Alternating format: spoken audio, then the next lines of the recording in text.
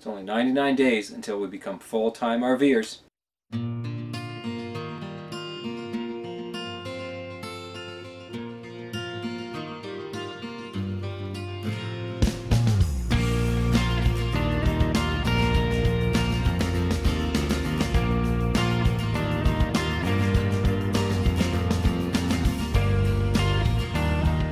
We are filled with so many emotions that we feel like we could explode.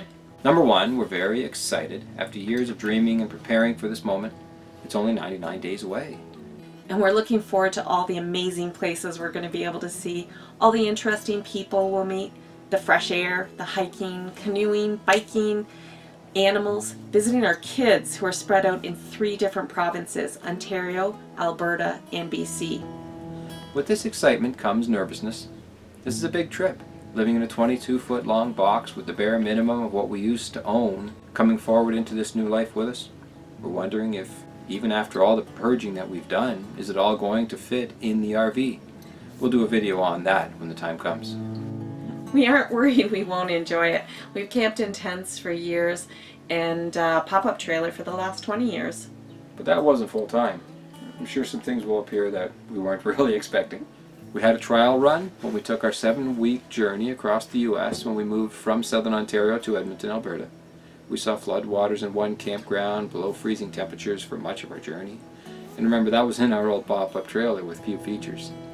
We had a portable ceramic heater, we had lots of warm clothes and blankets as our only source of warmth.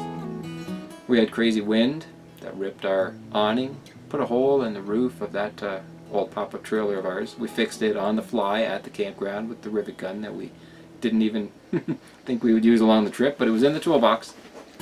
We had a freak snowstorm at the end of May in Colorado that had us shoveling snow off the roof of the pop-up at 1 a.m. A week of non-stop rain, cold weather, but we also had stunning views, mountains, badlands, rivers, waterfalls, floodlands, animals. We saw bison, antelope, grizzlies, black bears, brown bears, moose, deer. We even saw a mountain lion. Well, I think we only saw half of the mountain lion as he was scooting off behind a tree. Yeah. We didn't see his head, but we saw everything from here to the tip of his tail. And the prairie dogs, letting us get right up close to them. Lots of fun. We realized that a mountain is not just a mountain. People say you've seen one, you've seen it all, but they are all very different. Each region has a different look to it. We met some wonderful people along the way, and really we realized we loved it all. We loved every passionate minute of it. Every crazy minute of it. Yeah. If we can do that in an antiquated pop-up, in inclement weather, then living full-time in this new RV should be pretty easy. Our nerves come from the unknown. We've always said that even good change is scary. The excitement and the worry come from not knowing what we'll encounter along the way. We know that there'll be things that break at times, a flat tire, crazy weather, maybe even a branch through the roof, or something that sidelines our immediate plans. We're ready to roll with the experience and be as adaptable as possible. There's no home base anymore to hunker down in during a pandemic. Our house will be a moving entity now.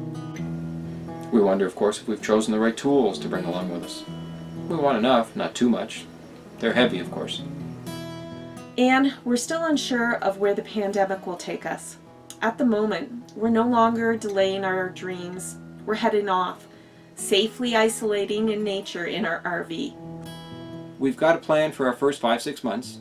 Then we'll have to evaluate and see what is going on with COVID and whether we can head south for the winter or if we'll be hunkering down somewhere in Canada. Life is an ever-changing journey, and we've decided to take this adventure as it comes. We've done a lot of modifications on our RV, and we still have some more to come. We're booking some sites, planning boondocking, mooch-docking locations, and have lots of preparations in place for the 3 months before our official launch into full-time RVing. We're also planning some more camping with our daughter and grandson around Alberta before we leave in June. We're looking forward to seeing you, our friends, our family, along the road, and creating a new RVing family as we journey through this wonderful country of ours. Join us on the journey. We're looking forward to seeing you on the road.